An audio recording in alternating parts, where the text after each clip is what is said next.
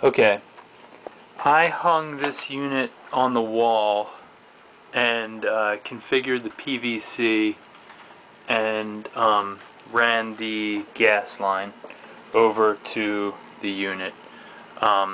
So they still had to glue the PVC, hook up this vent line, hook in our wireless thermostat, which is pretty cool.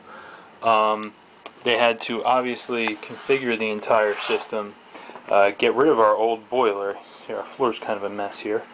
And pipe in all this copper. They didn't touch any of the cast, but it looks like the concerns I have is that our supply water is coming in. It is connected with the regulators, but it still is coming into the system after the pump, which in design situations it seems like it comes in between these two, the tank and the vent there. The other concern is that the tank is on the return side of the secondary loop, and instead of on the supply side. I think in most of the diagrams with primary secondary loops, the tank should have been hooked up here. It does look like less than 12 inches for the primary loop, which is piped in. It looks like 1 inch, probably about, what's that, 1 1/4. I assume for the secondary loop, but of course it goes all the way up to 2-inch cast up here. So we got our big 2-inch cast. What else? It doesn't look like they left me a T for the supply for the hot water hookup. They did put a valve on there, up there. We need the filter for the condensate because I have cast iron pipes and I don't want those things rotting away.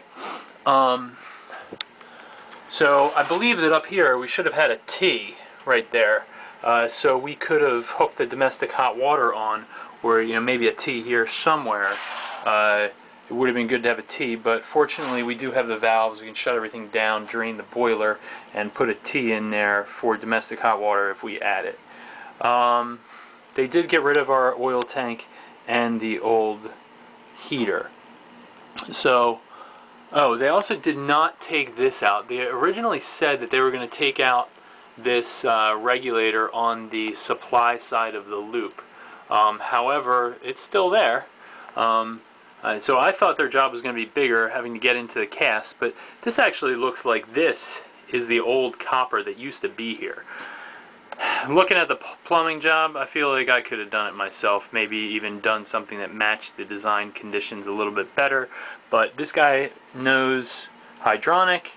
Don't know if he really knows the mod cons really well.